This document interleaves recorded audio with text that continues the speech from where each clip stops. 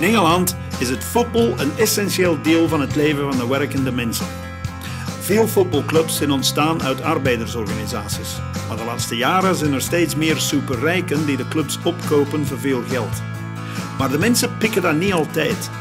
Toen een rijke Amerikaan, Malcolm Glazer, in 2005 Manchester United opkocht, kwamen 2000 supporters samen om te protesteren en een nieuwe club op te richten.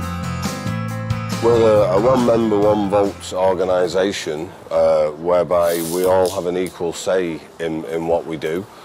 We're open to everybody and discriminate against none. We want to integrate with the community around here, which is it's not the wealthiest part of Manchester here. There is poverty in this area. You know, it's a fantastic achievement, and it just shows you what ordinary football fans can do. Because what people were saying, you'll never do it. It'll be over by Christmas. How can you do it? You're not businessmen. You don't know. You've not got financial people. How can you do it? And we did it. And it just shows you sometimes that believe in yourself, believe in what ordinary football fans can do.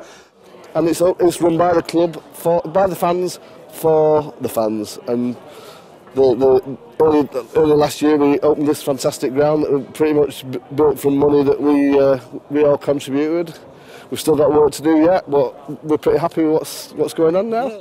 But here I'm treated as I'm a fan and I'm an owner. And it's a lot better to feel that, you know.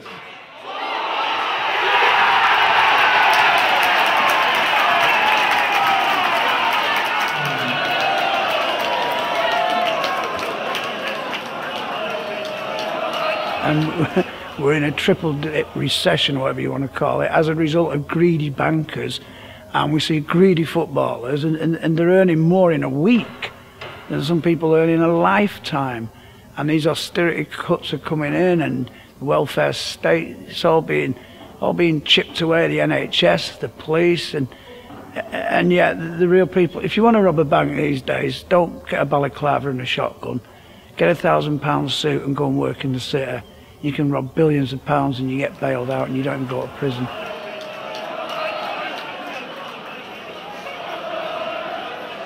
Manchester throughout its history has been a radical city. It's a birthplace of the trade union movement. It's a birthplace of the suffragettes who got women the vote in Great Britain.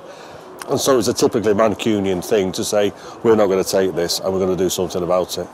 So it's having a belief, and it's having a belief that there is another way for football to be run by the fans, for the fans, about the fans. And because what you've got now is you've got working class people who are now priced out of football. They are priced, they cannot afford. Instead of being a birthright, it's a birthday treat to take your kids to football. And for instance, Old Trafford has become a tourist destination.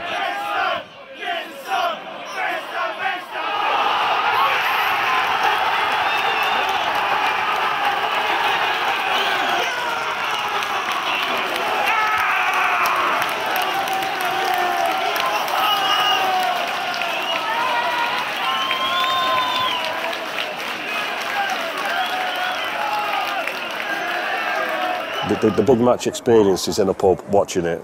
It's not actually sitting, singing, standing up. It's not actually watching that game. It's via television, and obviously the television pay the money. He in English, he who pays the piper calls the tune. If these rich owners go, well, who pays them? And the club becomes unprofitable, and one day the bubble will burst.